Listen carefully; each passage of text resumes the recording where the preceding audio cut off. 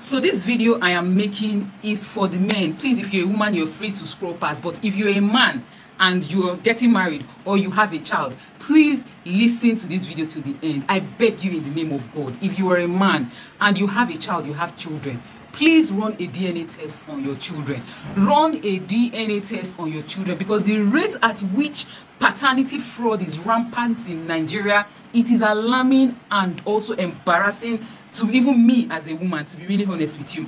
If you have money, I'm not saying that your wife did anything, no. I'm not telling you that your baby mama did anything, no. But please run a paternity test. Hey Joe, I'm begging you, run a paternity test, because everywhere you turn on the internet now is, oh, I just realized my 2 children are not mine. I just realized my first son, my first daughter is not mine. I just realized my 3 children I had with my wife is not. Kilo shele bai. Like, what is really going on? Like, how do you as a woman live with a man and you realize that a child among your children is not his own, or the whole children you have is not your husband's own, and you see this man giving these children ultimate love, giving them 100% of their time, investing on them financially, emotionally, and otherwise? Come on, how could you be like that? How?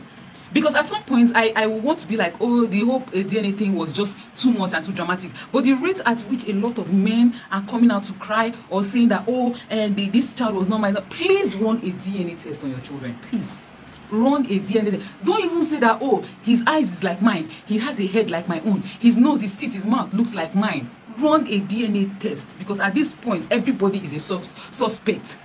Because what? Like, seriously? Like, really, if you have any small iota of doubt concerning that child, concerning your wife, run a DNA test.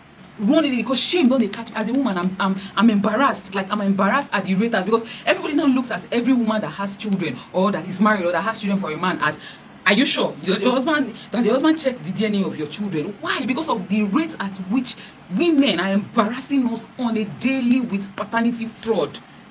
I read the story of a woman who said that she actually, the husband just came up and said that her first child is not her own. That's because she had the child, as in she got married to, immediately she broke up from her ex, she met her husband, and one thing led to the other, blah, blah, blah. The whole thing was fast, and then they got married, and she found out she was pregnant, they got married, you get. And from her story, she said she didn't know that the child is not his. You understand? That she's even surprised when the man said that the first child is not his own, you understand? And then she's beginning to think that, oh, what might have happened? Maybe she was pregnant from the previous relationship, and then when she met her husband, she didn't know she was pregnant, and then she gave birth to that child. You understand? Some women was like, I'm sure at the back of your mind, you had it, that gut feeling in you must have told you that that child doesn't belong to your husband. But well, okay, let us follow her story, that she said that she never knew that the child does not belong to the husband. What would you say of that? Please, men.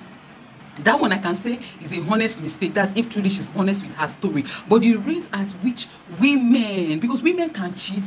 You men, you think you can cheat though? Like, you're learning what where women are. Women are the best cheat. They will cheat on you. You will never know.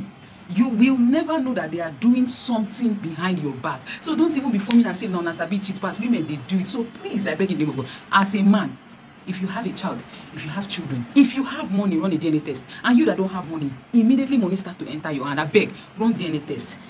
Run DNA test. Yes, maternity fraud is also there, but the chances are not as much as paternity fraud. Hey!